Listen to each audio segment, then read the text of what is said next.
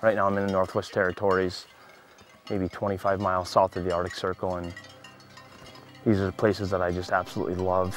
When fall rolls around, it gets in my blood. In fact, it's in my blood the entire year.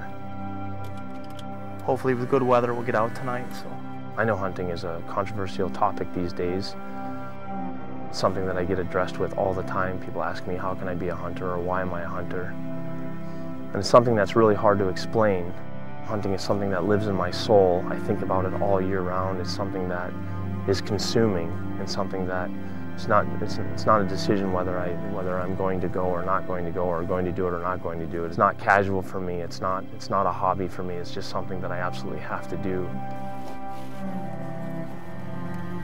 There are many points along the realms of like conservation and population management. You know, animals don't have the free reign of wild places like they used to, and sometimes when we hunt them, we're able to kill certain animals in the population that make the population stronger, make the population dynamics and age class stronger. So that's a point for it. Another point for it is food for the table, and that's a really strong point for it because we get to take home really clean, really lean protein for our families. You know, it's difficult to discuss, it's difficult to address. People say, why are you a hunter? Why are you a hunter in modern times when you can just go to the grocery store and buy meat?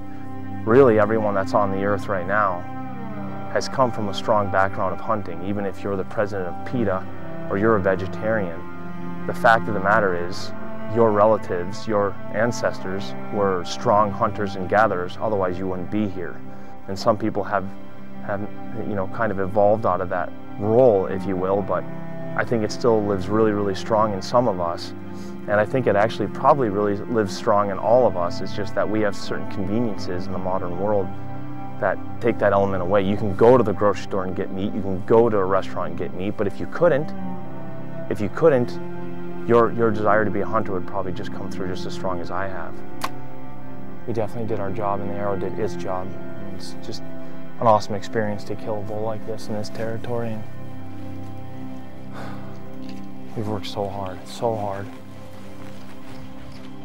I would challenge most people to ask them kind of what right they have to judge me, or really what was their interest level or barrier of entry in going into the grocery store and buying meat off the shelf.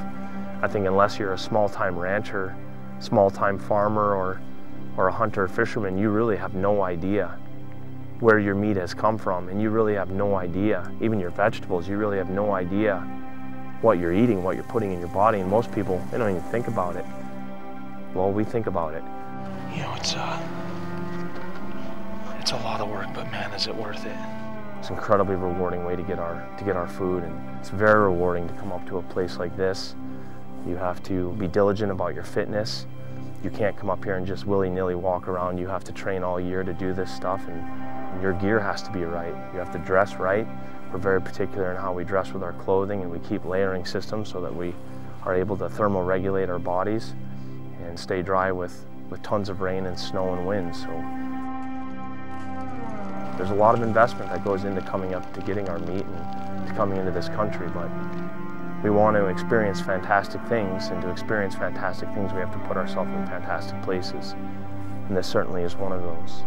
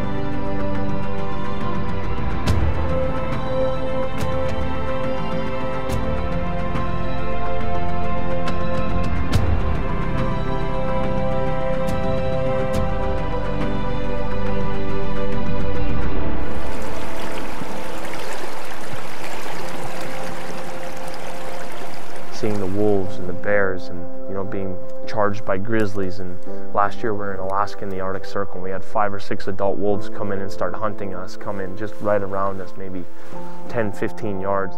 Amazing. Amazing.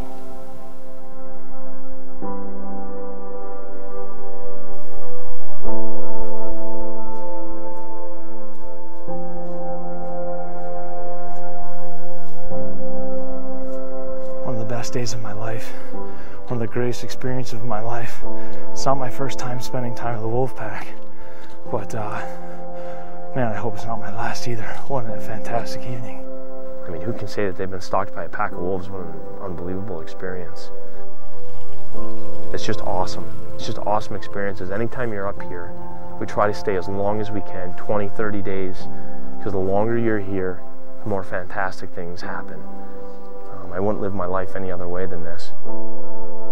It's extremely rewarding, and I dare to say that if I took any PETA representative or anti-hunter or vegetarian or anyone else that seems to be against hunting up here and showed them what we do, that they'd have a tremendous respect for what we do. So this is what we do, this is why we do it, and we love building films around it. We love capturing this cinematography, and we love capturing the story, and we love telling it to audiences. Shooting jib shots off the top of the boat and in Crocs in the rain. People have really responded to the work, and we work really hard to get the shots. We work really hard to tell the story, and we love going to far off places. We spend almost all of our time in the North Country. It's where we really love it, but so much of the world to explore.